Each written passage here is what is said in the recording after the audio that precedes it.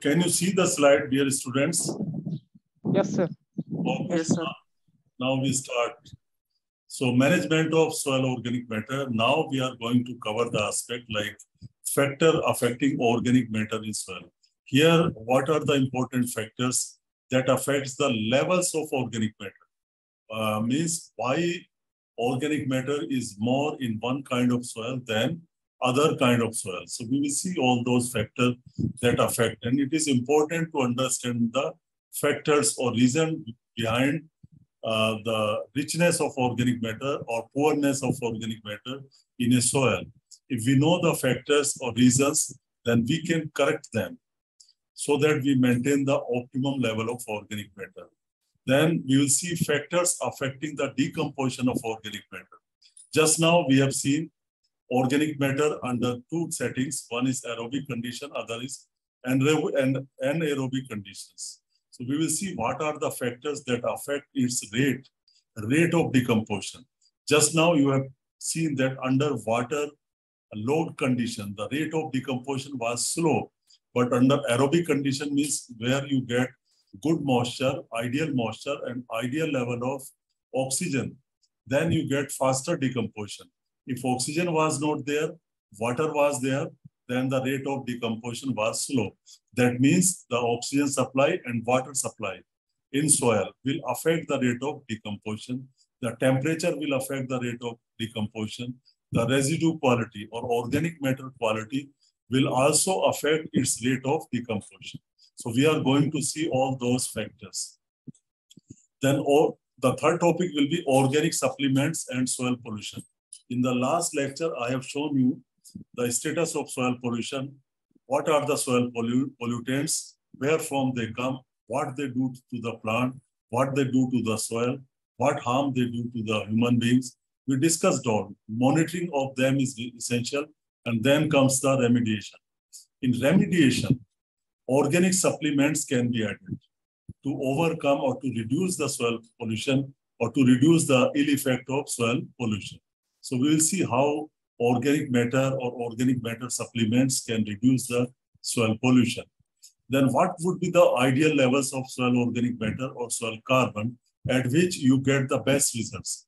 Means it is good for the environment, it is good for the soil as well as good for the crops. So what are the optimum levels of soil? Yesterday I have shown you that soils which have more than 30% organic matter are organic soils. Soils which have less than 30% organic matter are inorganic soils or mineral soils. But in general, our cultivated soils, they do not contain 10%, 15% or 30% organic matter. They normally contains 1%, less than 1%, 2%. If they are in temperate region, they can have 3 to 4%. So not more than this, that. But what are the ideals level? Is it 1%? Is it 2%? 5%? We will see what are the optimum levels of soil organic carbon. Of course, they will vary with the climate. In one climate, a particular range of organic matter may be ideal. Under another kind of climate or environment, you will have another optimum level of carbon.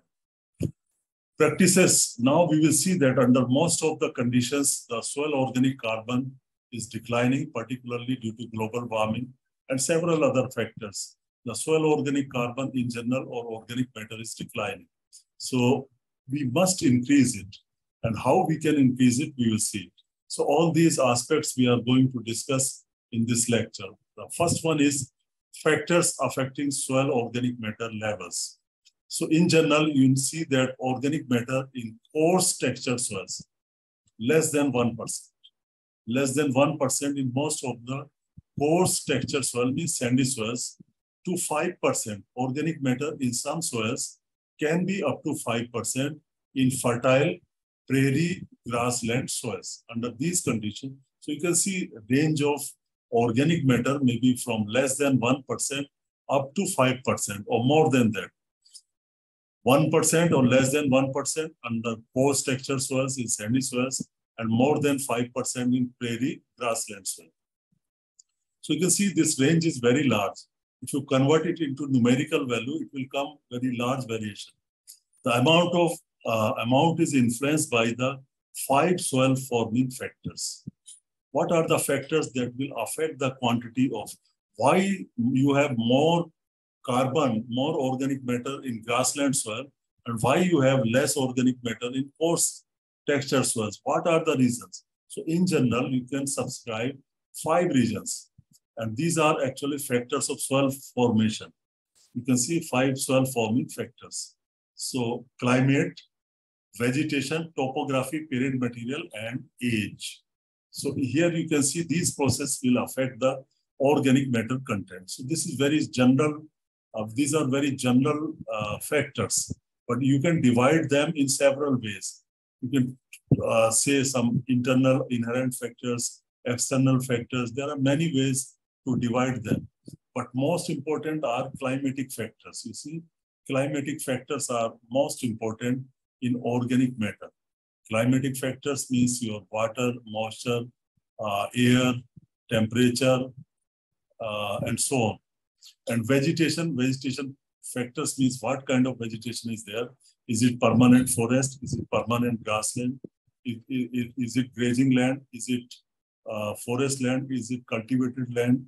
Is it virgin land? What kind of vegetation is there? It also affects.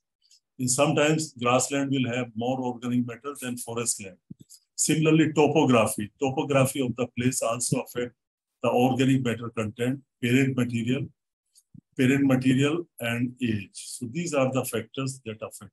For details, you can see nature and properties of soil. Good book.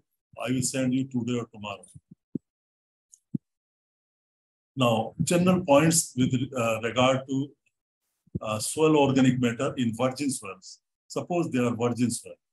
Now you see, first you see the picture on the right side. Picture on the right side, one is grassland soil. So in grassland soil, you can see the root growth is very high. The root growth is very high and roots are going very deep, very deep. And in this case, you can see if you the contribution of roots will be high in organic matter, soil organic matter. And as I told you, they contain more lignin. The decomposition rate of roots is very, very slow. So accumulation of organic matter will be very high. And also you can see some leaves will come to the ground and they will die, they will decompose. And some particulate organic matter will come, carbon will come into the soil. And also you see, if they are in temperate kind of climate, then decomposition rate will be slow. So you can see here, the accumulation of organic matter is more in soil. And this is your forest soil. In forest soil, you will have some vegetation. Of course, vegetation is there, but you will have trees. So trees take very less space in the soil and they go very deep. So in the top soil, you can say, you won't have much organic matter accumulation as in case of grasslands. So what are general points about soil organic matter in virgin soils where there is no cultivation? So soils formed in grasslands have greater humus than forest vegetation, number one. Number two, soil organic matter increases with increasing precipitation. Means if you increase, consider only one factor. Do not consider temperature. If you consider just precipitation, soil organic matter increases with increasing precipitation. Similarly, if you just take temperature as a factor, no interaction with other factors, then organic matter decreases with increasing temperature. As you increase the temperature, organic matter will decrease because of rate of decomposition will increase. So this is just, we are talking independently. But when we find the interaction of precipitation and temperature, then scenario will be different. We will discuss it. Next statement is fine textured soils, that is clay soil, have higher soil organic matter than coarse textured soils. Now I want to ask you the reason why the fine textured soils have higher soil organic matter than coarse textured soils. Under identical condition, identical climatic conditions, where you have same temperature, same rainfall, but you have two kinds of soil. One is sandy soil, other is clay soil. definitely your clay soil will have more organic matter than the sandy soil. What are the reasons?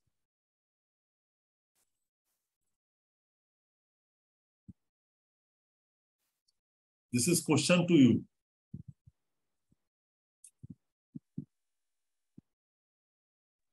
Sir, because of the texture. Yeah, because you have sandy soil, their textures are different. But how this texture will affect the organic matter? No texture, you can say, is structure. Texture is okay. It has sand, more sand, and this clay soil have more clay. So that is texture. If you speak, Sir, high water capacity. huh? High water holding capacity. Yeah, that is important. That is important. You can relate it, but you need to relate it to organic.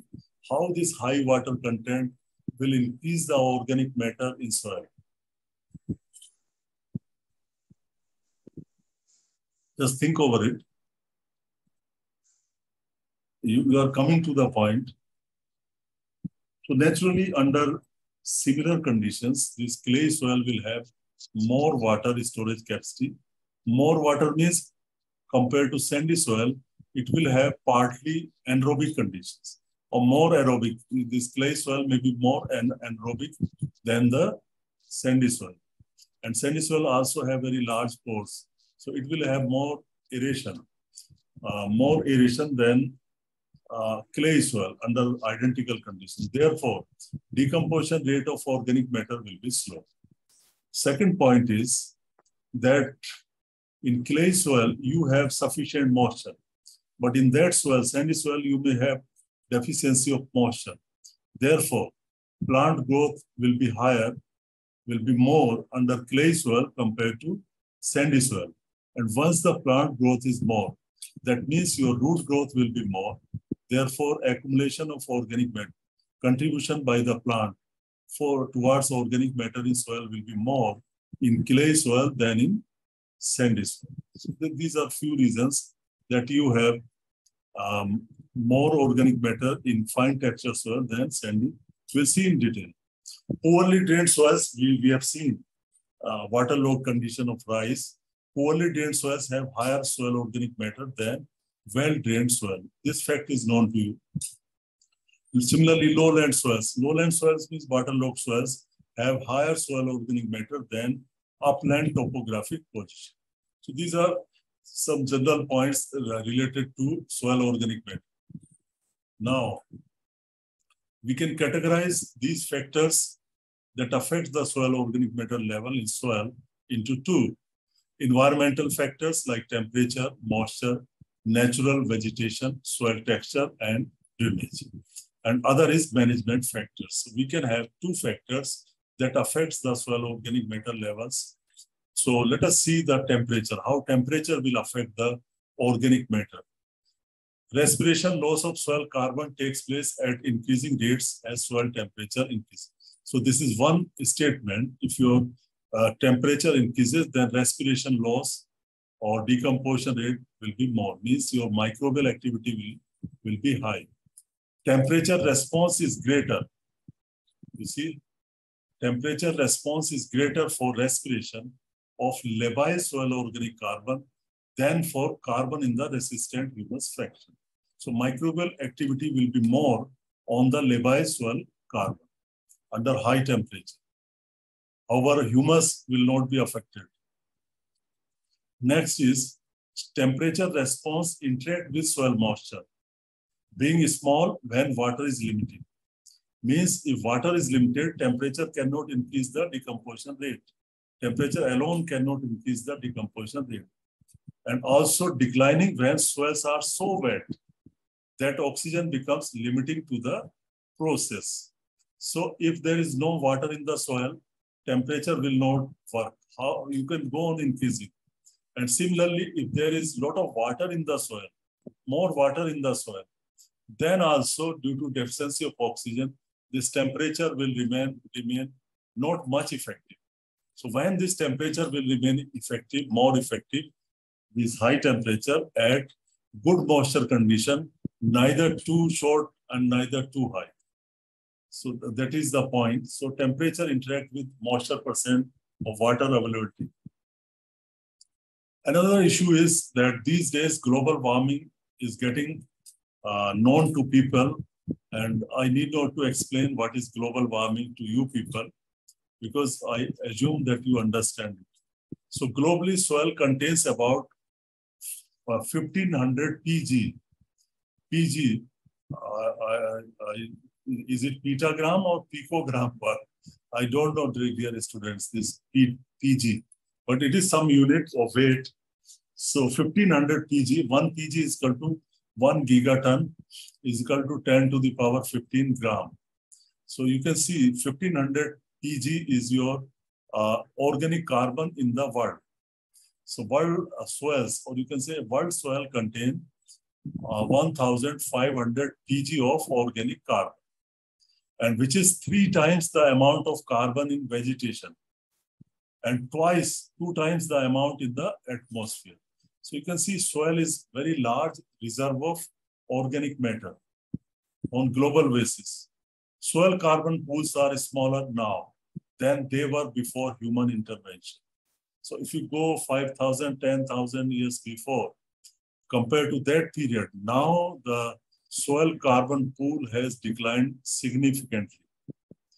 Historically, soils have lost about 40 to 90 pg, 40 to 90 pg carbon globally through cultivation and disturbance.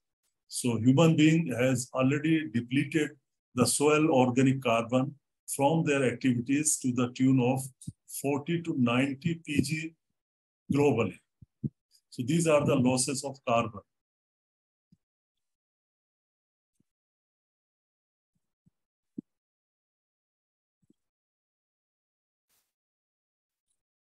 So this global warming, you can see increasing, what it is doing, global warming, increasing decomposition rate under global warming.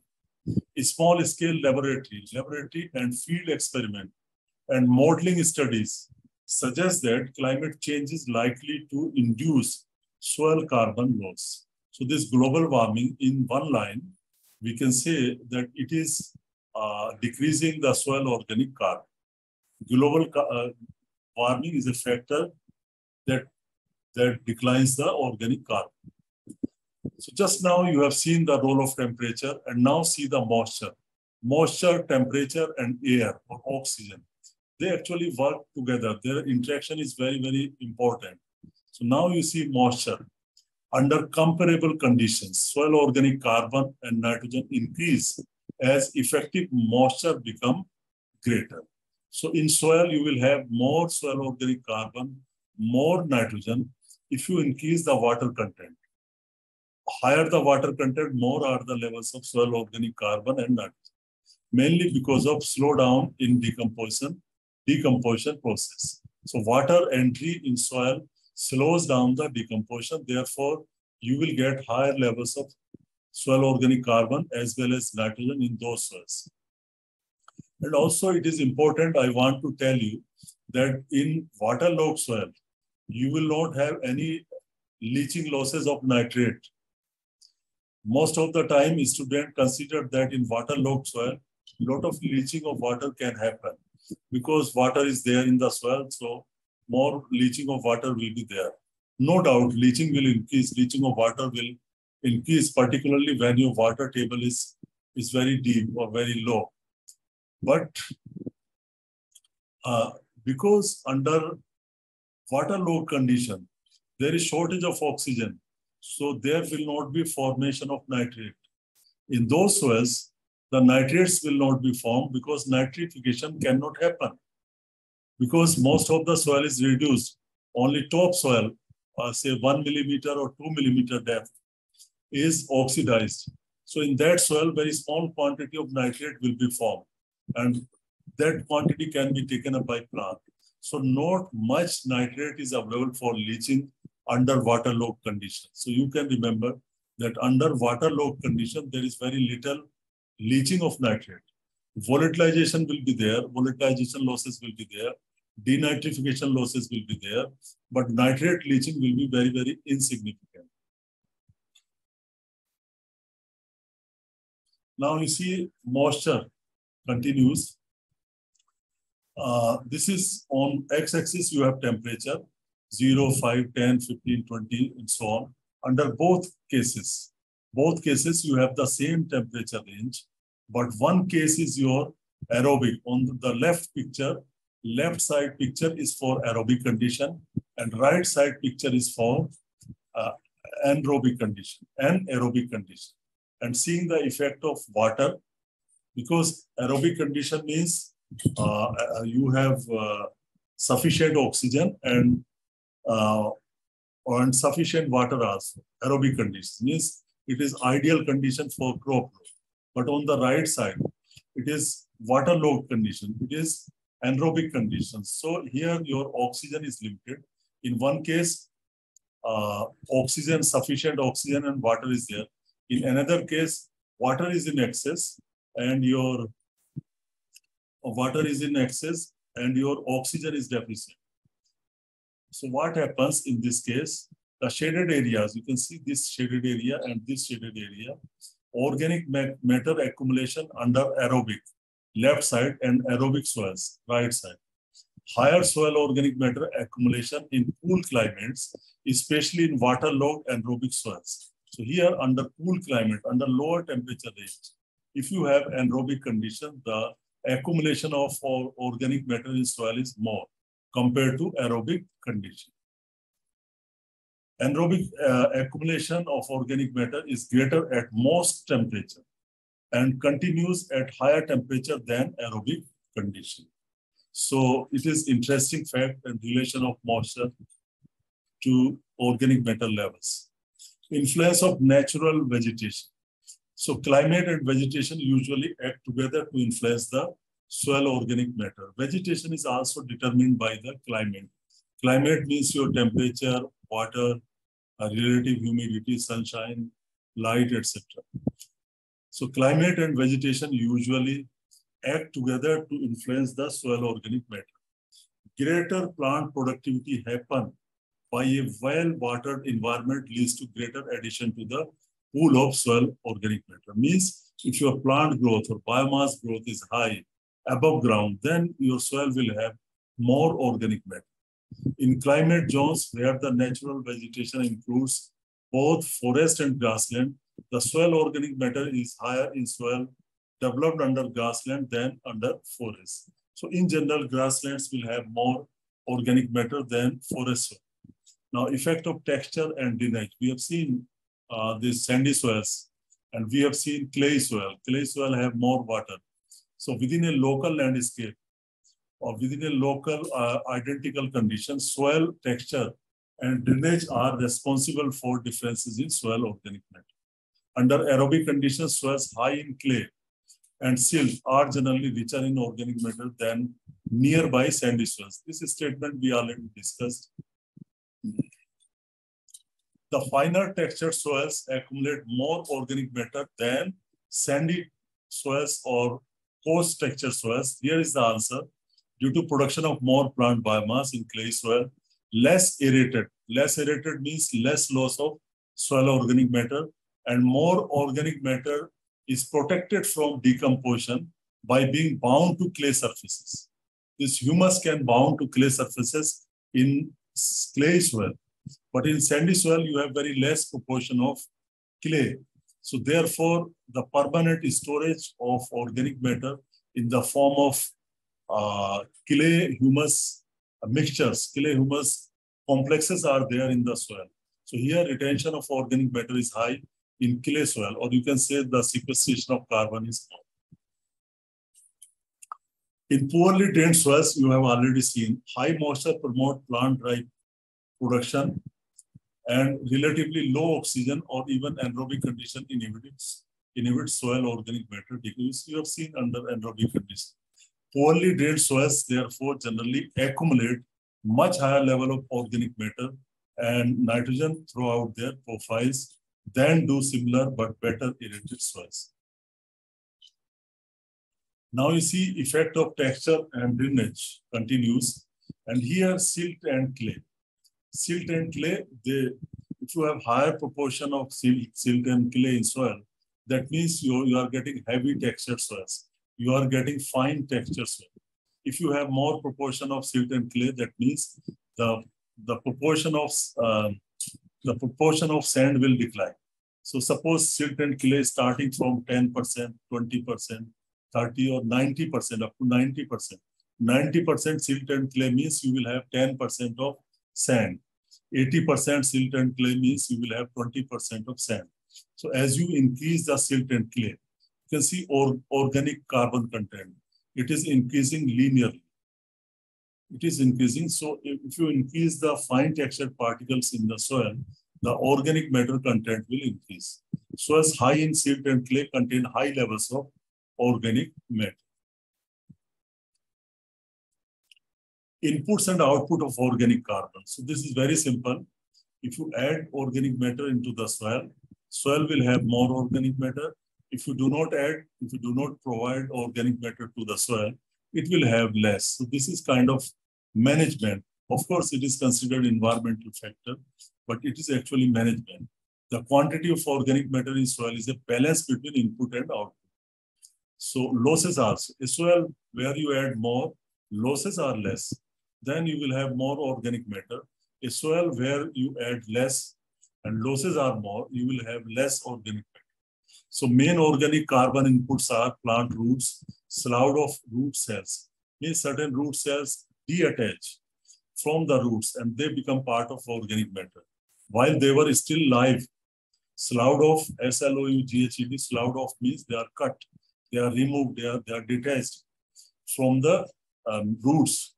Root exudates are the chemicals, organic compounds that are released through the roots, and stems. Some stems can also be there in the soil. Fallen leaves and any other non-harvested plant parts and manures and organic materials are applied to the soil. The main output means loss is by decomposition, and you see it is lost by as carbon dioxide or methane, and some is removed through erosion, and some is through runoff. You know runoff, when excess rain is there, water from the field or farm goes away from the field. That is known as runoff. So you can see input and output. So inputs are plant root. This is just summary by Paulson. Paulson has been a very famous scientist from UK, Rothamsted Research. He worked on organic matter. Now he's a retired person.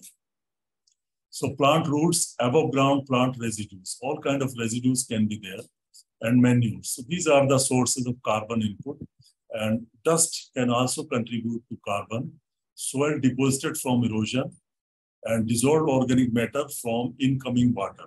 So these are the sources through which the organic carbon can reach the field, and there can be losses, decomposition by microbes to CO2 or to methane, and dissolved organic matter can be lost and soil. So these are the output and input. So now you need to have a balance. If you have more input, less output, then accumulation will be more, and you can decide yourself. This is a balance. Now, impact of management practices of factors. So use of organic, inorganic nitrogen like phosphorus and potash lead to 8% soil organic carbon and 12% SON increase over the control. Balanced fertilization and application of organic residue manure increase the soil organic matter. In general, you can remember, if you go for adequate fertilization, sufficient fertilization, and then it increases the organic carbon in soil. It has been proved. Now, question to you is, when you add adequate and balanced amount of fertilizer, why organic carbon or organic matter in soil increase? Give me quick answer. If you apply, suppose you are not applying any organic matter to the soil, you are using just NPK plus micronutrients, secondary nutrients, means balanced fertilization, adequate fertilization you are doing to the soil and crop. So why organic carbon increases? Due to adequate and balanced fertilization. Just quick answer, 1 minute is left. Sir, due to microbes. Due to microbes, no. I will answer you. So now I request you to start at 12:35. So third and finally, I want to take rest of for 5-10 minutes. So I will come back in 10 minutes at 12:35. Okay, Yes, sir. Yes, sir. 12:35. You can have tea.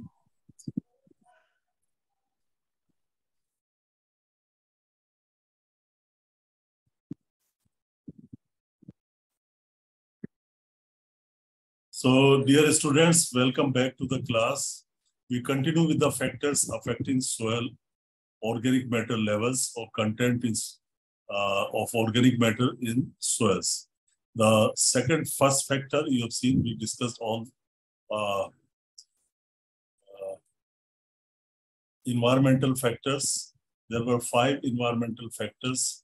If you recall, temperature, moisture, influence of natural vegetation. These are in the environment of the soil, effect of texture and drainage, and then inputs and output of organic carbon. So after this, we see the management factors or practices that affect the soil organic matter levels or content in the soil. We were discussing, I made a statement that NPK or balanced fertilization and adequate fertilization results in improvement in soil organic matter. Answer is because balanced fertilization will result in better plant growth, more plant biomass, more root biomass. Therefore, the organic matter will increase in such soils. And also, if your biomass, plant biomass is more, leafy growth is more, or your shoot part is growing good, and root growth is also good because of balanced fertilization, then root exudates will release carbon into the soil. So more carbon will be released. Therefore, you will get more carbon. So impact of management practices also include, besides fertilizer or nutrient management, your crop rotations, inclusion of legumes in the rotation, green manuring, intercropping of legume, they all increase the soil organic matter levels. If you go for just monoculture of cereals, then compared to these rotations, there will be less carbon in monoculture of cereals like maize, wheat. Reduced soil erosion increases soil organic matter levels. By following crop rotations, like including legumes, green manures, your soil erosion losses can be minimized compared to monoculture. Now we go to the next topic, that is factors affecting rates of residue decomposition. Just now we have seen factors that affect the carbon content or organic matter content in the soil. Now we see rate of decomposition. Under certain conditions, there may be fast rate of decomposition. Under certain conditions, there may be slow rate of freshly added organic matter into the soil. So what are those factors we will discuss? Let us see what is decomposition. So decomposition means it is a biological process that includes physical breakdown. We have already studied physical breakdown and then biochemical transformation of dead or complex organic molecules into simpler organic and inorganic molecules. That is known as decomposition of crop residues or organic matter. And as you have already seen, that mineralization and humification both happen together during the decomposition of organic matter. So carbon and nutrients are transformed to carbon dioxide, NP, and sulfur in mineralization. You can say nitrogen mineralization or organic matter mineralization or carbon mineralization. Carbon mineralization is tightly coupled to the release of minerals like nitrogen, phosphorus, and sulfur, and can be driven by microbial requirement for carbon and nutrients. Already, I have told you that these microbes are not doing decomposition for charity. They are doing it for their own purpose. They want nutrients, they want carbon, they want energy.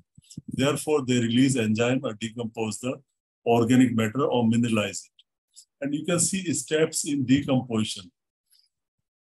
Steps in decomposition, you can see Fragmentation. Fragmentation is done by arthropods or some bigger organism in soil. Like your termites. Termites can make fragments, and certain arthropods, and there are some microbes. Microbes can do this fragmentation. And then some of the fragmented part can go immediately for leaching, because there may be some carbon, and then catabolism can happen, then humidification, and finally mineralization. So these are the important steps in decomposition: fragmentation, leaching, catabolism, humidification, and mineralization. Now, what are the factors that will affect the decomposition rates of residues? So you see in the list, there are 4 factors according to Vail and Brady. Physical factors influencing residue quality means how close the residue is in the soil. What is the composition of residue? And is it on the soil or is it below the soil? Number 2, carbon-nitrogen ratio of organic materials, microbes and soil.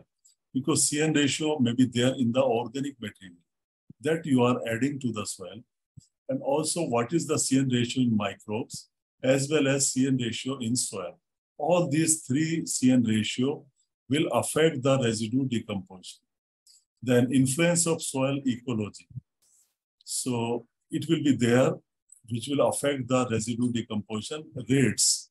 Now I want to know from you, what is soil ecology? What is soil ecology? Hello? Sir, microflora and microfauna that is present in the soil. Good. Means soil ecology means it is mainly related to study of the soil organism, macroorganism, microorganism. Or you can call them microfauna, whatever you call. Flora, macroflora, mesoflora, micro. So all these organisms are part of the soil ecology. Influence of lignin and polyphenol content means it is actually composition of residues. So now you can see these factors, how they affect. Now, physical factors influencing residue quality. Where you keep your residue in the soil. Surface placement of plant residue result in slower and more variable rate of decomposition. If you put them on the surface, they will not get moisture, they will not get sufficient microbial activity because microbes are there in the soil. So better to incorporate them. If you mix them in soil, it may get some moisture and it may be quickly attacked by the microbes. So surface residues are subject to rapid drying also. Their moisture content will diminish as well as extremes of temperature. So if you incorporate residue into the soil, rate of decomposition is more.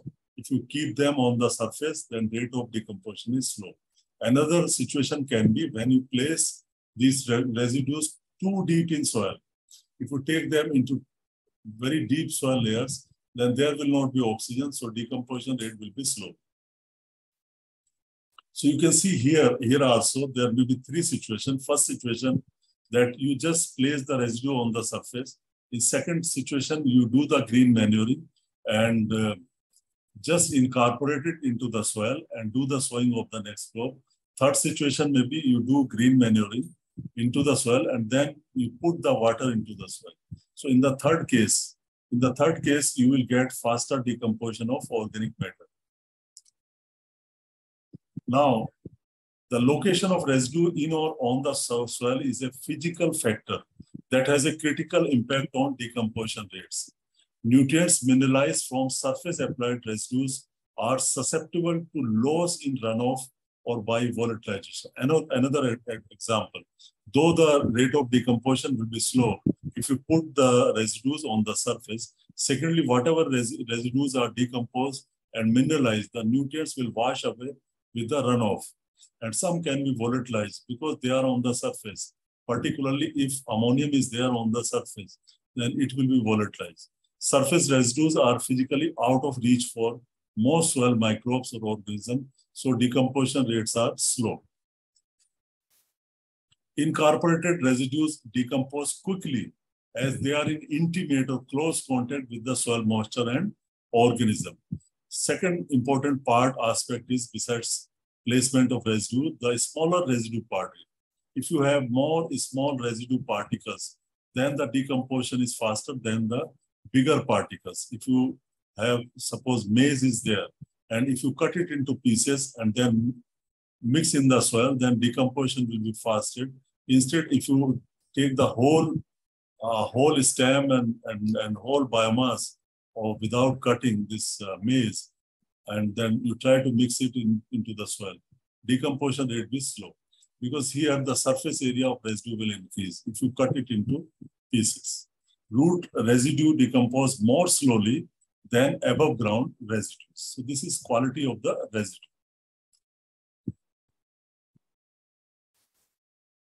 Now, next is CN ratio that affects the rate of residue decomposition. CN ratio of materials that you are adding, microbes that are in soil, and of course, overall CN ratio of the soil.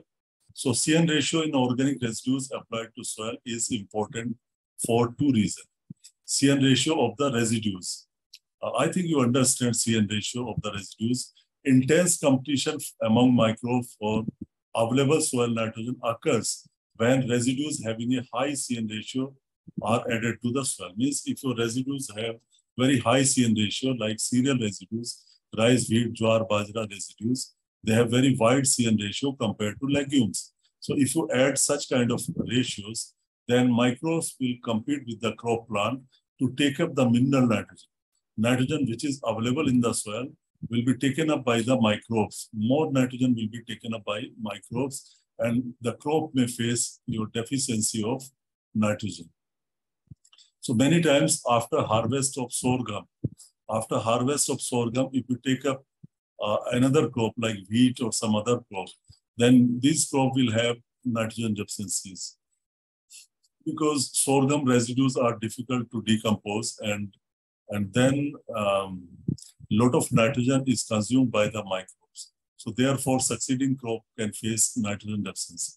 Number two, the residue CN ratio helps determine the rate of decay and rate at which nitrogen is made available. Narrow the CN ratio, faster is the decomposition. For example, if you add legume materials, legume material may contain 2.5% nitrogen. And you can work out the CN ratio, that means it is narrow. It may be less than 25, 24, then decomposition will be very fast. If CN ratio is more than 24, 25, then the decomposition will be slower. So CN ratio of the soils, you can see CN ratio in organic matter of arable surface horizons means arable soils, average CN ratio of soils is 8:1 to 15:1. And take the average, median is 12:1. So 12:1 approximately is the CN ratio of soils. Ratio is lower for subsoils. If you go to the subsoil, this ratio may be lower. Means carbon content will decrease. Then surface layer. In a given climatic region, little variation occurs in CN ratio for similarly managed soils. In more severely leached, if leaching is there, leached and acidic air horizons in humid regions, the CN ratio is wide, that is 12:1, because in those cases, there can be leaching of carbon also. And forest O horizon, it is very wide, 30 to 40:1. So these are the typical CN ratio under different conditions. Now you see CN ratio of soil microbes.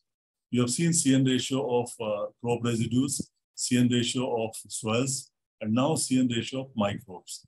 The CN ratio of soil microbes is less variable than in plant tissues, but also much lower, ordinarily falling between 5:1 to 10:1. This is the range.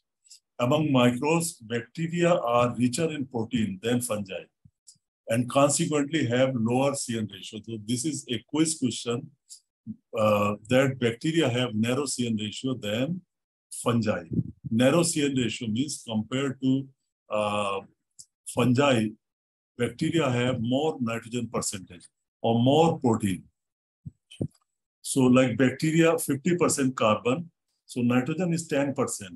Therefore, CN ratio is 5. And actinomycetes, nematodes, they have 50% carbon and 8.5% nitrogen. So here you can see actinomycetes have less nitrogen than bacteria. Therefore, their CN ratio is more, 6.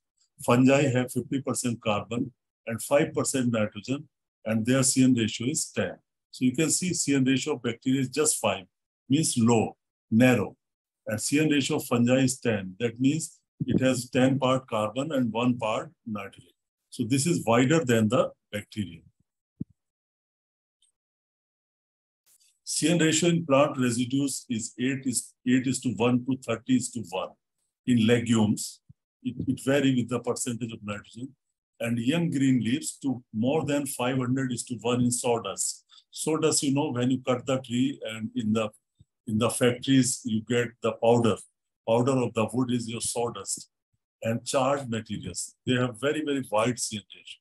So if you have 500:1 CN ratio material, if you add it into the soil in large quantities, then whatever nitrogen is there in the soil in available form, in mineral form, will be taken up by microbes and plant growth will suffer very severely.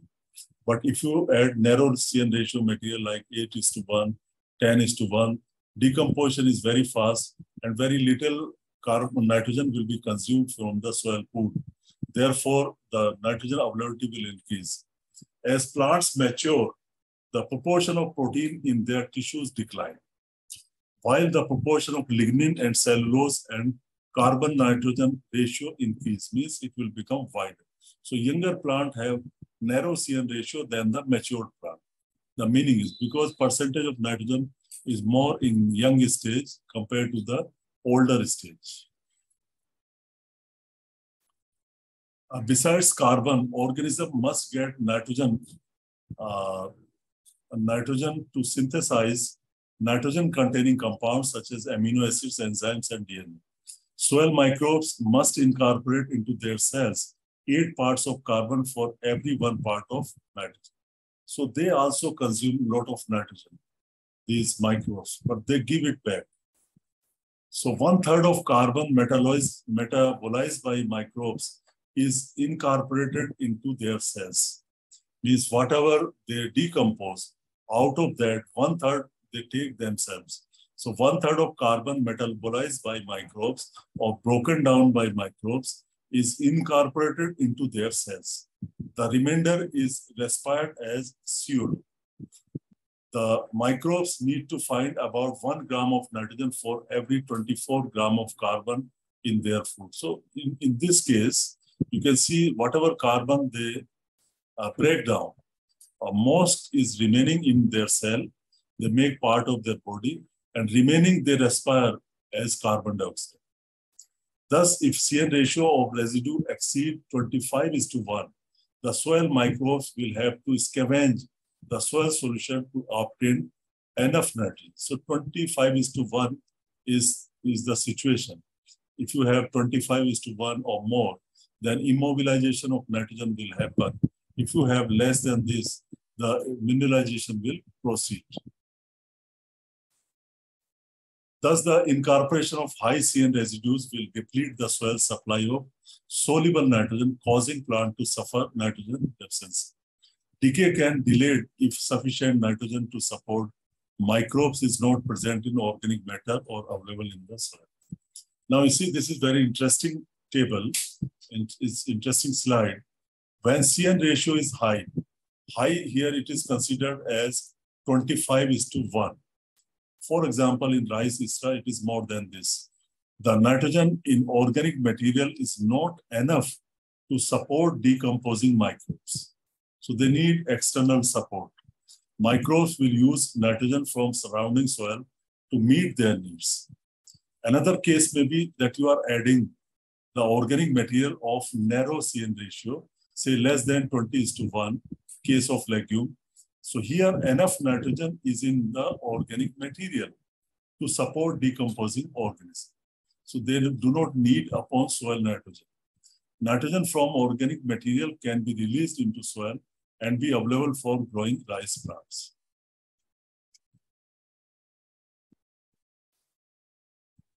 Now see this data from Whale and Brady. Left side is the picture and right side is the explanation.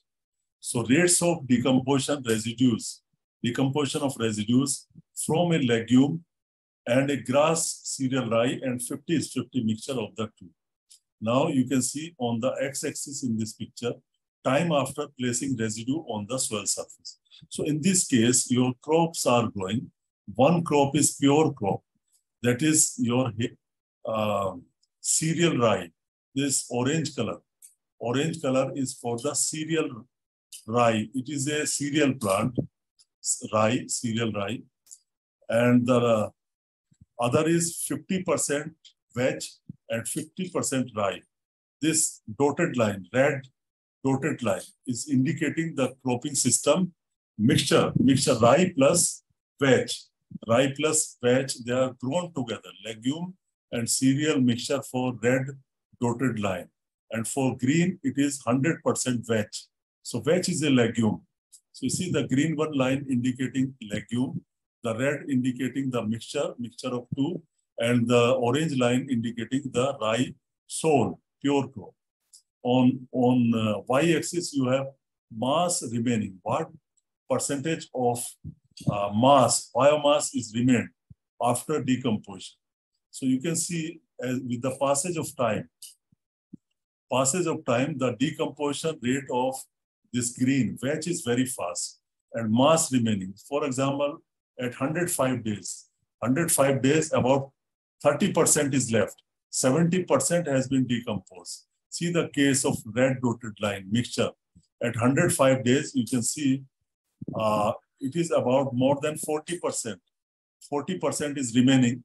That means only 60% is digested or decomposed. See, if it is just a cereal, just a rye, then at 105 days, about say 70% is left and only 30% is decomposed. So here it is showing that for cereal crop alone, the decomposition rate is slower if you have cereal residue.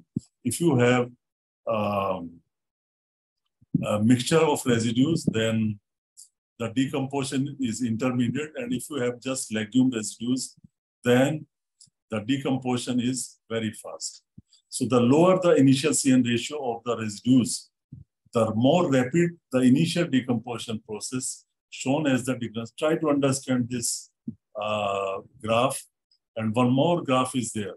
Addition of high CN ratio organic matter, that is more than 25. So here, more than 25 CN ratio residues are added. Microbes take soluble nitrogen from the soil, and there will be nitrate depression period, competition between higher plants and the microbes for the available nitrogen in the soil. In both cases, high or low CN ratio, soluble nitrogen in the soil ultimately increases from its original level. Now you try to understand these two pictures. First is on the top and other is on the bottom. So you see the first picture on the top. Here what is happening, residue with high CN ratio is added into the soil. And on x-axis you have time and y-axis you have the levels. So here on the left side of the picture, this is the current level. This is the initial level of the nitrate. Initial level of the nitrate in the soil. This is soluble nitrogen level in the soil. And then you can see this is microbial activity. Microbial activity that is measured as CO2 evolved. So you can see there is sudden increase in microbial activity. Sudden increase in microbial activity. And you can also see the soluble nitrogen level. It is depressed. So it is very low levels. That means it has been consumed by the microbes. And then microbial activity is very fast and then it slows down. It decreases continuously after a certain period of time. And as the microbial activity decreases, and you can see the levels of available nitrogen or nitrate starts further increasing. So they increase further and this level is higher than the initial level. So in the end, you will get the higher level of nitrogen in the soil, available nitrogen in the soil, but there was a depression period because here immobilization of nitrogen was happening and it was immobilized by microbes. But then after their activity ceases or becomes lower, microbes also decompose, they release the available nitrogen, and in the end, you get higher levels of nitrogen. See the another case, second case, the lower case, bottom case. Here residue with low CN ratio means narrow CN ratio, more nitrogen in the residues. And you can see this picture, x-axis time, and initial levels were same, and very small depression was there. Very small depression was there here. And you can see the microbial activities, sudden increase in microbial activity. It was very sharp increase in microbial. So microbial activity was very fast here compared to the above case. And then it started declining. And in the end, you can see the nitrogen levels increased. From the initial level was this, and now you have higher levels. These are relative levels. So you can see if you add narrow CN ratio, the nitrogen increase is more than the wider CN ratio. But in both cases, high or low CN ratio, soluble nitrogen. So soluble nitrogen is taken. So I hope that this picture is clear too. If you have any questions, question on this picture, please ask. It is the time. Yes, sir. Yes, sir. Sir, in the case of low CN ratio, the nitrogen should be decreased in finally. No, finally nitrogen will increase. Because not finally, sir, initially. Initially, nitrogen depression is there, but very minor depression is there. For a very brief period, depression is there. You see, you can ignore it also. You are seeing in the picture this depression, but yes, see, sir. in this case, it has come from some value almost to zero. You can see it has come to almost zero, and for a long time, for a longer time. But here the time may be very small compared to this period. You see, it started falling here, and it has become zero, and then it was very low, and then it came to the original level here. But see, in this case, only for few days. If you see few days, it was low, but then it started increasing. And in the end, because nitrogen here is more compared to wider CN ratio, there the N% was less. Suppose you add 1 ton of rice residue, and it contains about 0.4% nitrogen. So how much nitrogen will be there added? 1000 into 0.4. You calculate. Please calculate. 1000 kg is added, and it contains 0.4% nitrogen. How much nitrogen is added? 400, sir. No. 1000 into 0.4 divided by 100. How much it will come? See, 1 ton is 1000 kg, and it has 0.4% nitrogen. This is rice straw. So 1000 into 0.4. 4%. 4 kg. Okay, 4 kg. It will be in kg, na? 1000 kg. Yes, sir. Yes, sir. It will be in kg. Now you have added say, sesbania green manure. It contains about 2.5% nitrogen.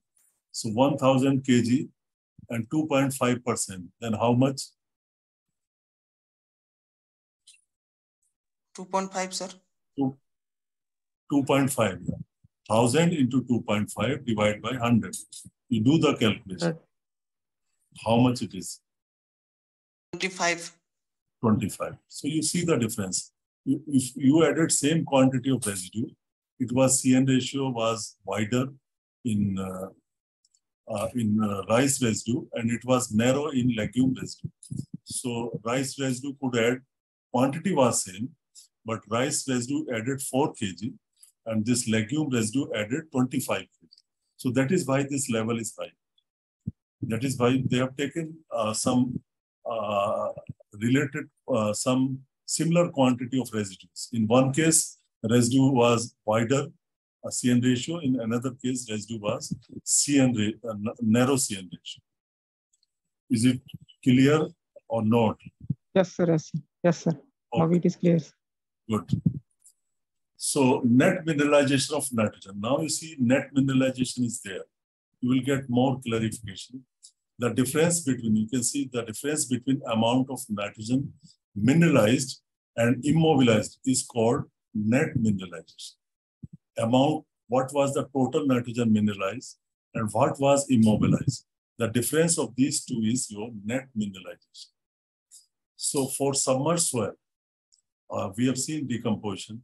The total nitrogen immobilized and total nitrogen mineralized are typically less compared to the aerobic soil. Because here you get fewer microorganisms are present in submerged soil, those present operate at a very low energy level.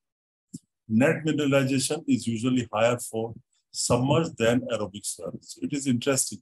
So that is why one question is said about rice or waterlogged soil. There is net mineralization in waterlogged soil. So if you go for rice cultivation and go for flooding, nitrogen availability increases because of flooding. You can remember this. Nitrogen availability in rice increases because of flooding. You may not add nitrogen, but it will make available nitrogen from its reserve, carbon reserve or organic matter reserves. So net mineralization is there in paddy soils. Net mineralization is usually higher for submerged than aerobic soils. Following decomposition, there is a typically more nitrogen available for a rice crop in submerged soil compared to aerobic soil. That is why rice love to be grown in water. If you grow rice in water, it is not just nitrogen. The availability of phosphorus also increases. Availability of iron increases. Availability of molybdenum increases. Many nutrients become more available due to water logging, except zinc and copper. Except zinc and copper, all the nutrients availability increases under waterlogged condition or anaerobic conditions. Many times people curse it, but it increases availability of many nutrients except zinc and copper. Sir, phosphorus? Phosphorus increases. Phosphorus availability increases upon flooding. Why it increases? Because flooding neutralizes soil pH. Soil pH will become around 7. So at 7 pH, you get maximum phosphorus availability from 6.5 to 7. If your soil is having 10 pH, pH is 10 or say 9, however, it is not possible to get soils of such a high pH. Similarly, if your soil is having pH as low as 3, just 3 pH, then also if you flood it, you can grow rice in flooded soil because pH from 3 to 10 will come to neutrality. It will become around 6.5 to 7. So under this pH, you get maximum availability of phosphorus. If you decrease the pH, even if you have acid sulfate soils, you put water into it, its pH will rise. So in these cases, the phosphorus availability is maximum at around 6.5 pH, where you have 50% H2PO4 and 50% HPO4. And if you decrease the pH, it will be H2PO4. If you further decrease the pH, this H2PO4 will fix with aluminum and iron. Aluminum, iron with some other metals. So this phosphorus will become unavailable or less available if you decrease pH beyond 5.5. Below 5.5, this phosphorus will get fixed with some metallic cations. And if you increase the pH beyond 7.5, it will get fixed with calcium. So therefore, you get maximum phosphorus availability from 6.5 to 7 pH. I don't know whether it is satisfying you or not. Yes, sir. It is there in your mind. If you decrease the soil pH, phosphorus availability increases. That's true. But from 7, if you decrease pH from 5.5 and less, then you will not have any phosphorus availability. It will be fixed with aluminum and some other metals. So, and you will be happy to know that this phenomena was discovered by one Indian scientist. Some Mukherjee was there, who said this aluminium increases acidity in acidic soils. He made some good research, which was recognized international. S. Mukherjee or some. In 1930s or 40s, he discovered this. Aluminium releases hydrogen ions in soil. So key points of CN ratio and decomposition. Microbes responsible for decomposition require nitrogen for their growth. Microbes feeding on organic matter low in nitrogen must get additional nitrogen from soil. That is, immobilization happens, and organic matter high in nitrogen may provide more nitrogen than what is needed by decomposing organism. So this is your point. This excess nitrogen becomes available for plants. So these are important points about CN ratio and decomposition. So now influence of soil ecology on residue decomposition. As the name suggests, higher the microbial growth, the faster will be the rate of decomposition. And the factors which affect the microbial growth will affect the residue decomposition. The temperature, the water, the aeration, all these factors, the crop rotation or diversification, all these factors will affect the microbial growth. And these factors will ultimately affect the action of the microbes. So in nature, the process of nitrogen mineralization involves the entire food web, not just the saprophytic bacteria and fungi. The soil management that favors a complex food web with many trophic levels can be expected to enhance the cycling and efficient use of nitrogen and of nutrients. Now, next is fourth factor is influence of lignin and polyphenol content.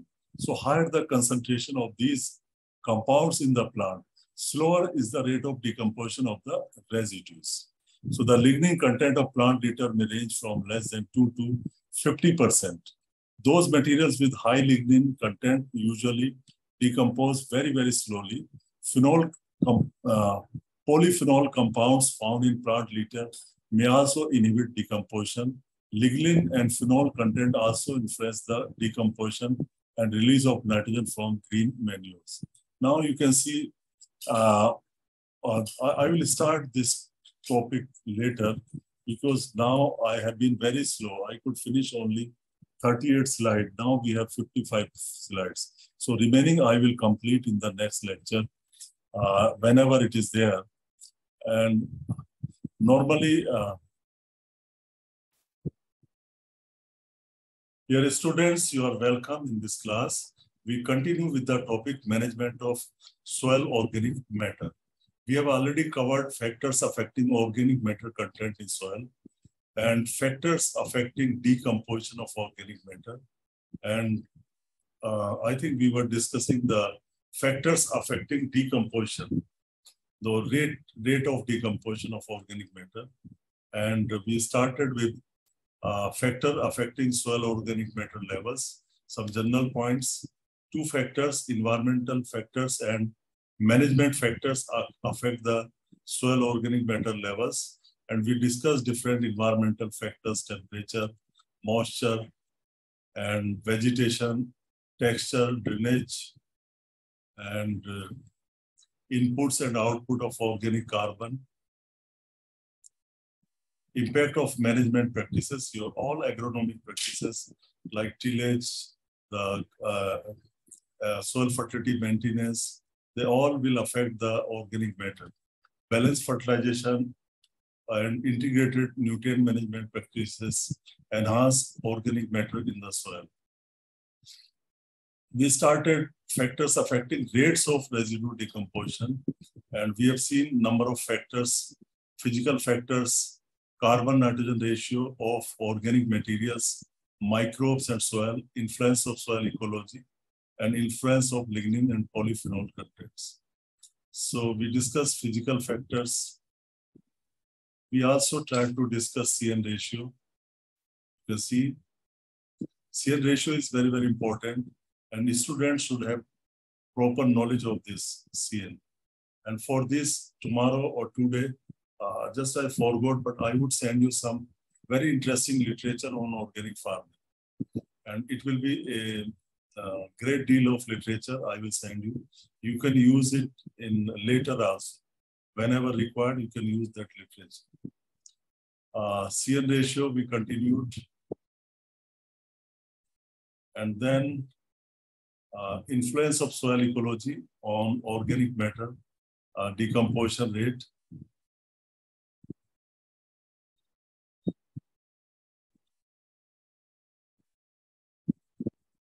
I think I completed up to influence of lignin and polyphenol content. Now from here we start the topic, organic supplements and soil pollution. In the very first or second slide of the last lecture, I started with soil pollution, if you remember. And I also told you that organic matter plays important role in minimizing soil pollution or in reducing the side effect of soil pollution on plant growth. So how organic matter can be useful? In addition to other methods, other approaches to reduce soil pollution or to face the soil pollution, this is one of the important methods, soil organic matter. So it is quite complicated role of soil organic matter, you can see here, but you just see the boxes, yellow boxes. What this soil organic matter is doing, it is helping in the water retention, aeration, proper aeration of the soil, aggregation of the particle. Aeration happens because of aggregation of the particle. So what this soil organic matter is doing, once it is in the form of humus, then it binds with the clay particles and it makes the clay humus complex. Therefore, binding of particles is encouraged by humus. And once you have aggregation of the particles, then aeration is improved. And not just aeration, this aggregation, or you see, it means the soil structure is improved. If you get aggregation of the particles, soil particles, that means your soil structure is improved. And once your soil structure is improved, I can tell you three things you can remember. One is that water relations in the soil improve. Means there will be a good quantity of water, good quantity of air once aggregation is there. And secondly, the root growth will increase because of aggregation. And thirdly, the microbial activity will improve due to soil aggregation. So there are three important things: increased root growth, increased aeration, increased water retention, and improved microbial growth. So because of this, you can see the plants are in advantage. Promotion of plant growth, I've shown you. Humic substances, they promote the plant growth. NPS, nitrogen, phosphorus, sulfur, mineralization you have seen. Carbon sequestration is there if you go on adding organic matter, and compound retention. So overall, you can see these are the important effects of soil organic matter, or you can say direct effect. The yellow boxes telling you direct effect. And you can see their interaction, their interrelation. And then you can see the consequences or result of improved water retention or aeration or aggregation. So these are causing changes in erosion protection, soil biodiversity improve, primary production increase, climate regulation, water quality. So overall, you can see that there are number of direct benefits of organic matter. Those direct benefits are there in the yellow color boxes, and the green color boxes, you know, these are indirect effects of soil organic matter. So you can see number of advantages or merits are there if this organic matter is given. Now we see organic supplements and soil pollution, it continues. And you can see that in the last slide, you have seen that soil organic matter improved some soil properties, physical, chemical, and biological. If we just see example, chemical properties like cation exchange capacity. Cation exchange capacity, if cation exchange capacity is increased because this organic matter or humus will increase the cation exchange capacity. And then you got aluminum toxicity. It can also be reduced by humus. Allelopathic effects can be reduced, and heavy metal toxicity will be reduced. So this cation exchange capacity, aluminum toxicity, allelopathy, heavy metal toxicity, these are influenced or influenced by organic matter, and they help in reducing the soil pollution. So these are related to soil pollution. Therefore, organic matter helps in solving some of the issues related to soil pollution. Increasing organic matter in soil increases the, now in detail, cation exchange capacity. That means if cation exchange capacity is increased, then it can absorb certain heavy metals. It can absorb pesticide. So ultimately, the effect of pollutants will be less on the plant. At same pH, plants from soil high in organic matter do not exhibit the symptoms of aluminum toxicity. This is advantage, means this aluminum toxicity happens in low pH soil. But if you add organic matter, if you increase organic matter, the ill effect of aluminum toxicity are reduced. Aluminum is chelated by organic matter. So this is how aluminum toxicity is reduced by organic matter, because your humus is a chelating agent. It acts as a chelating agent also. So aluminum is chelated by organic matter, or you can say by humus, thus reducing the amount of aluminum in the solution. Then considering allelopathy, how organic matter can be helpful. So adequate levels of soil organic matter neutralize the toxic chemicals produced by plants. So allelochemicals, you know, they are produced by plants, and one allelochemicals released by some plants can affect the growth of other plants adversely. So if that is the case of allelopathy, then organic matter can be helpful. So you can see these are some of the interesting facts how this organic matter is putting challenge before the chemical pollution of the soil. Organic matter reduces soil erosion. You have seen how it reduces. Eroded soil may contaminate water bodies by pesticides and chemical pollutants. Sources of heavy metals, commercial fertilizer, liming material, agrochemicals, sewage sludge, and other waste, irrigation water, and atmospheric deposit. So you can see heavy metals already discussed. They can come into the soil and they cause pollution. So organic matter is very, very useful in retaining the heavy metals and nutrients which reduce environmental contamination. So here it is important mainly by adsorption of heavy metals, and adsorption of nutrient, it is conserving the nutrients. Organic matter constituent carry a negative charge. Overall, it has got a negative charge and has able to adsorb heavy metal cations. So this is how you are from environmental science, how this organic matter can reduce soil pollution. And not only heavy metals, but this cation exchange can also adsorb these colloids, humus. If agricultural lands are having low organic matter, applied herbicides may leach easily and contaminate the surface or groundwater. Adsorption of herbicide on the soil organic matter should decrease its transport in the soil profile. So therefore, pesticides, contamination of ground and surface water can be reduced if you have sufficient organic matter in the soil.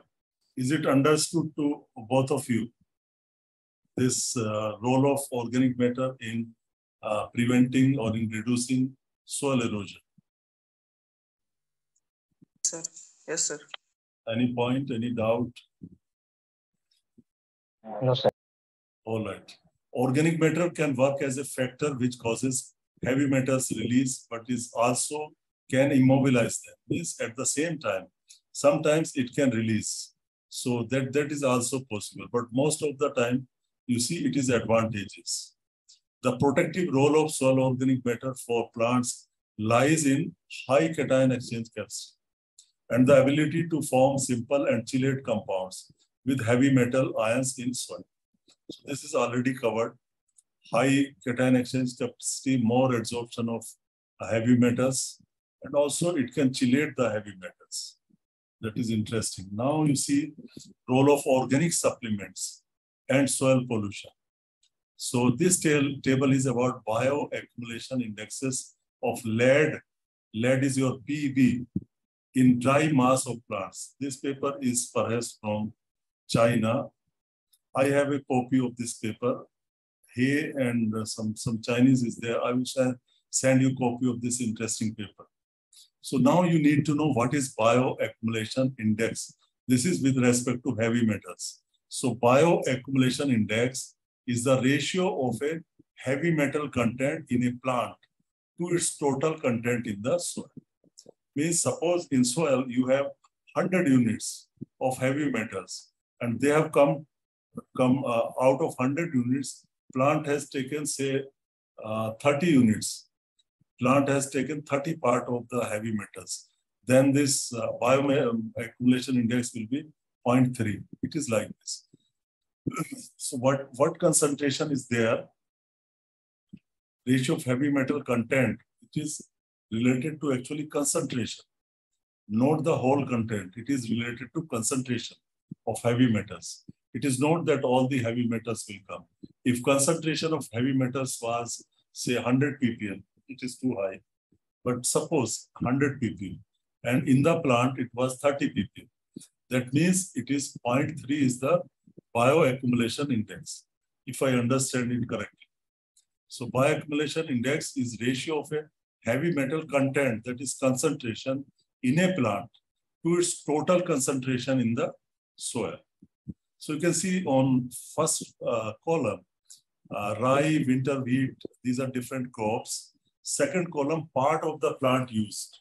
They have used a in certain parts, they have tested the concentration of the heavy metal, lead. This is only for lead. Now we see control data. What is the concentration of heavy metal lead in different parts of different plants? These are the concentration, index, PI, bioaccumulation index, and then see the brown coal. Brown coal is organic material. It contains carbon, lot of carbon is there. Now, next product is reculter. Reculter is also kind of brown coal. You can see reculter is soft brown coal from the Conin Basin deposits, a brown coal. So this reculter is a brown coal, but different from this brown coal. Little bit difference is there. So, but it is a coal, and then farmyard manures. All these materials were added. 3 materials were added to the soil, and 1 was controlled. That means they have not used organic amendments in the control. Now you see some data. See the first data. In rye, lead was tested in roots, and without organic amendment, the BI was 0.980. But when you add organic matter, like brown coal, so BI reduced 0.44, 0.43, 0.45. So much less than the control. So you see for all the data, any data you can see the last line, last row. Phacelia was the plant, stalk plus leaves. So it was 0.29 in control, but in others, it was less than the control. That means the accumulation of heavy metal decreases in plant if you add organic amendments. That is the conclusion. Similarly, you can see for zinc. This is for zinc. Same kind of story, same data, same experiment, but you see different. So in roots, it was 1.75 in control, and you can see then it reduced. So in all the cases, the concentration of heavy metal in plant tissues reduced. You had more concentration in soil, but in plant, it was less concentration, and it was much less than the control, where you have not applied organic. And this paper particularly has found reculter as the most efficient. Reculter was the best material, which had lower value of lead and zinc and some other heavy metals in plant tissues. So I think you can study yourself these tables. So now you have seen that organic matter is playing variety of roles in improving the soil health, in reducing the pollution. Now, what should be the optimum level of organic matter in soils that give you best crop production that give you best soil health. Means overall, what should be the optimum level of organic matter? Because I have shown you organic soils, which may contain more than 30% organic matter. In India, our soils contain less than 1% or around 1% organic matter. So which is low or high? Some soil contain, say, 10%. Is it high or low? That is the question. So the soil, now we will see what is the ideal level of soil organic matter. The soil organic carbon level, below which a soil's function is reduced significantly, is critical level of soil organic carbon. Now we need to first understand critical level of soil organic carbon. Means it is the level of carbon or level of organic matter below which a soil's function is reduced significantly. Whatever function soil is performing, if any of those function is reduced significantly, means sufficient, that means that particular level is critical level of carbon. The soil organic carbon saturation relates, you can call it saturation also, relates to the limiting capacity of a soil to accumulate carbon is dependence on the amount of fine particles in soil. So soil organic carbon saturation means up to what extent a soil can have soil organic carbon will be decided by size of the particles of the soil. If you have more clays, that means it can digest or it can have more carbon. If you have sand, it cannot have more carbon. So saturation levels are different for clay soil or soils having more clay than the soils which have sand.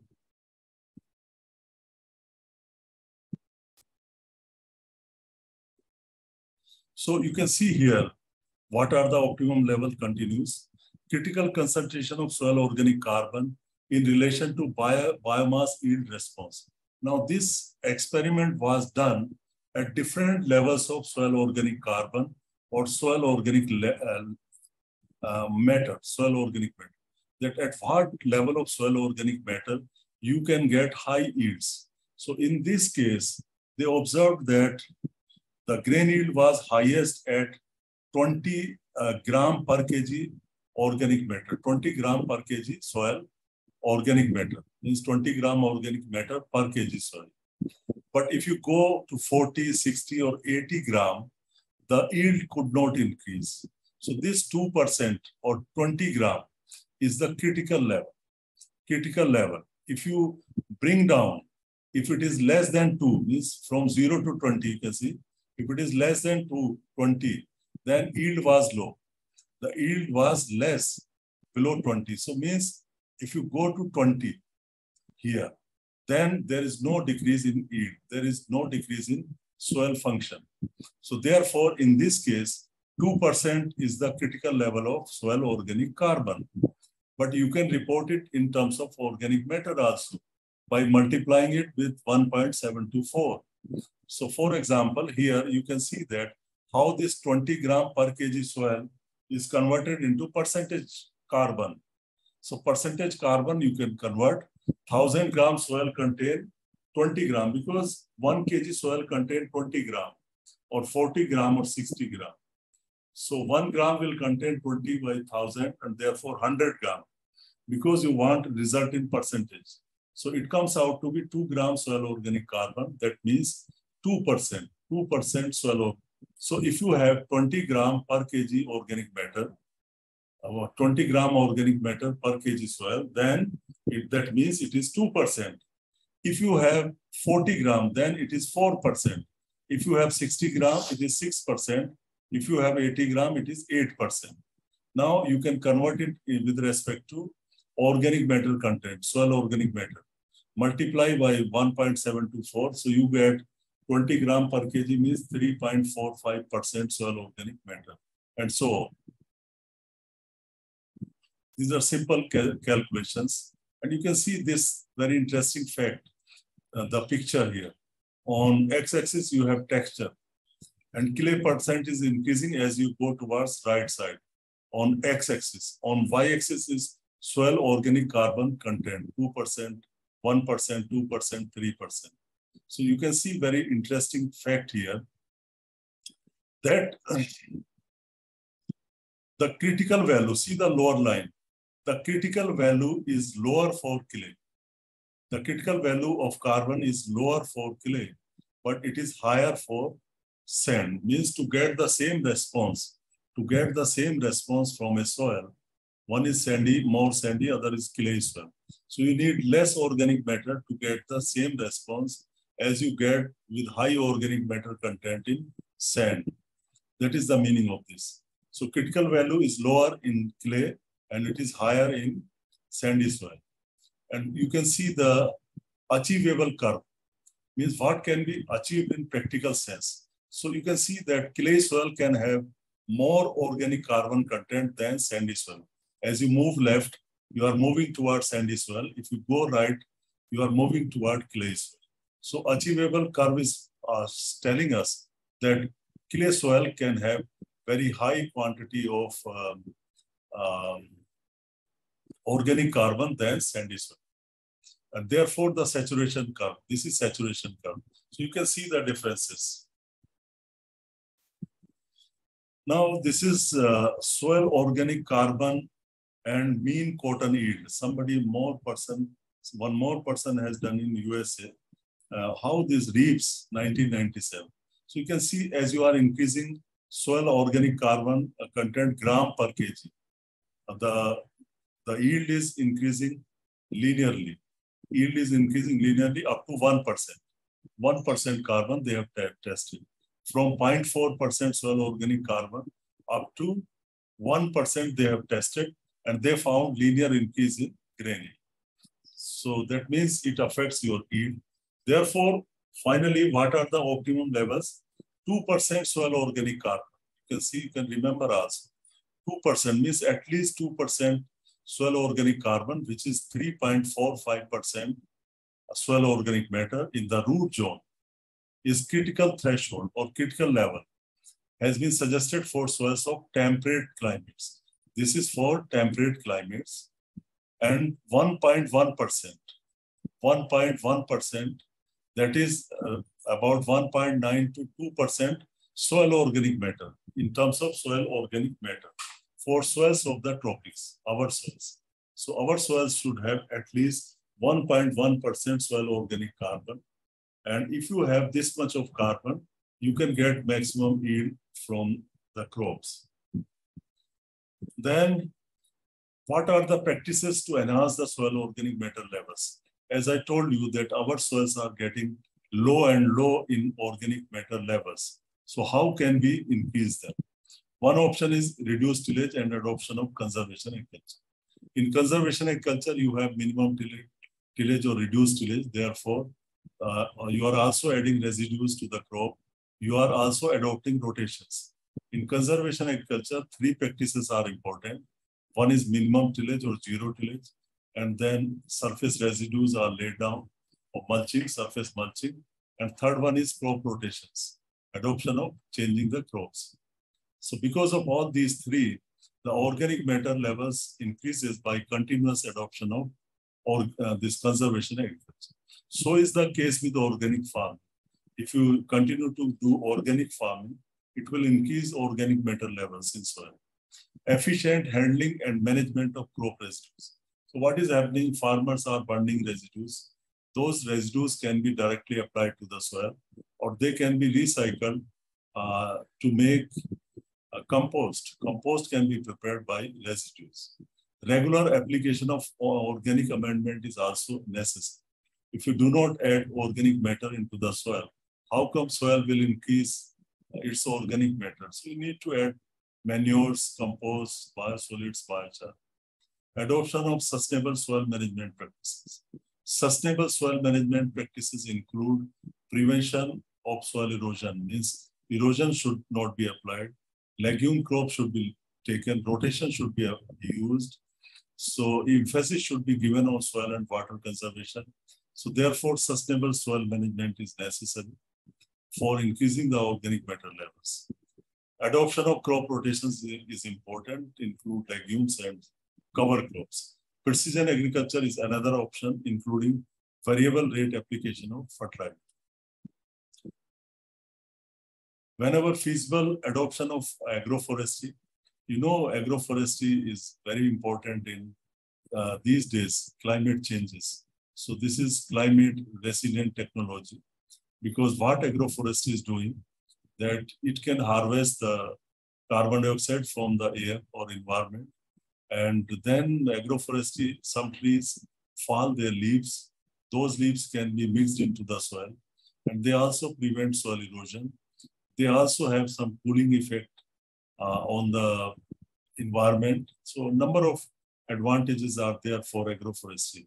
And it can increase income on this agroforestry. Optimize the irrigation practices. Sometimes you apply excess water that can lead to soil erosion, this excess irrigation. Manage the soil to maintain or increase soil crumb structure. Crumb structure is excellent, and single-grained structure is very poor. When conditions are suitable, add suitable commercially available biofertilizer. Biofertilizers can be applied because, you know, living matter is also part of soil organic matter. Reduce the use of pesticide and toxic chemicals. They will also help in improving organic matter content. Because if you reduce the use of pesticide and toxic chemicals, then your soil biology will improve. The organism in soil which were unhappy due to toxic materials now will become happy if you add organic matter. Therefore, it will increase the organic matter. Keep soil pH at around neutral and balance soil cation. So this will improve the soil organic matter content. So therefore, this finishes the lecture today. And if you have any question, anything in your mind,